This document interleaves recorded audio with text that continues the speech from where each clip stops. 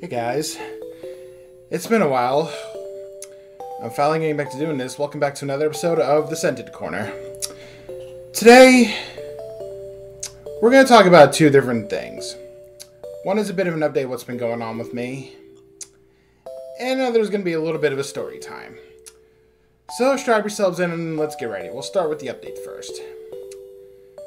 I apologize that I haven't been uploading as of late because last week, because it started after we left from my brother's house, I started to get a swelling in my cheeks. So, the day after, I had to go to urgent care, and I asked the nurses there if they knew what was wrong with me. They didn't, so instead, they sent me to the emergency room at the hospital. I also asked the nurses there if they know what the cause of that was. They said they didn't know either, but it was actually an infection I had in my cheeks that caused the swelling, but they didn't know what the actual cause of it was. So, yeah, I got put on 2 different prescriptions to help with the swelling. One I had to take every day, another for 5 days, and another I had to take daily. The swelling is gone now, so I'm feeling a little better. I will be back to uploading soon. I'm just trying to let the swelling go away first before I start doing anything else.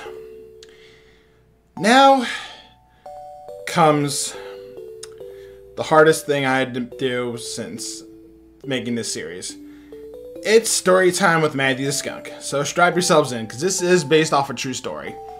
I'm not including any names, but this is just based off a true story. There once was a streamer who actually was part of a live stream on Twitch.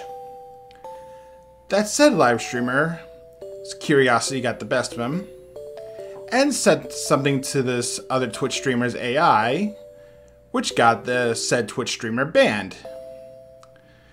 The said Twitch streamer tried to apologize to other said Twitch streamer, but she was not having it, and said Twitch streamer saying that actions have consequences, which the viewer, well, let's just say the viewer got a lot of disrespect and lost so many friends that actually watched said Twitch streamer. So now, most of his friends won't talk to him and now have him blocked. One friend in particular decided it was a good idea that said friend was gonna call police on said viewer because said friend thinks that it was against his personal rights that former friend said was stalking. Now, in my personal opinion, I call bullcrap on that. But I guess that is what it is then.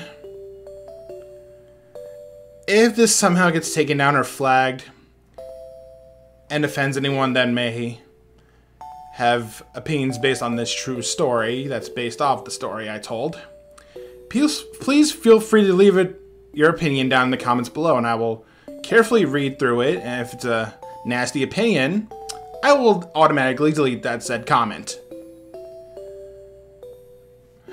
But yeah, like I said, that's pretty much it for me.